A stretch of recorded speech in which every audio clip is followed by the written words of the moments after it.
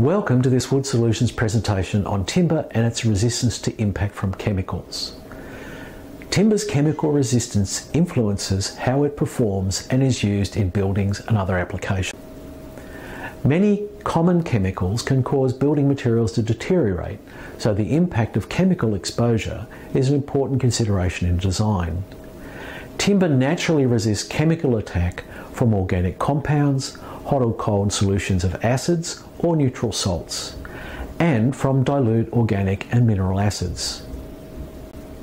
Due to this, timber is used for structural members in corrosive environments, such as industrial buildings or near saltwater spray. In general, hardwood is more resistant to chemical attack than sapwood due to its limited permeability, and softwoods resist chemical attack more successfully than hardwoods due to their different chemical composition. Strong acids and alkalis can break down and destroy timber elements, but this takes time. In summary, timber's chemical resistance influences how it is used in buildings and other applications. Timber offers considerable resistance to chemical attack from organic compounds, hot and cold solutions of acids or neutral salts, and dilute organic and mineral acids.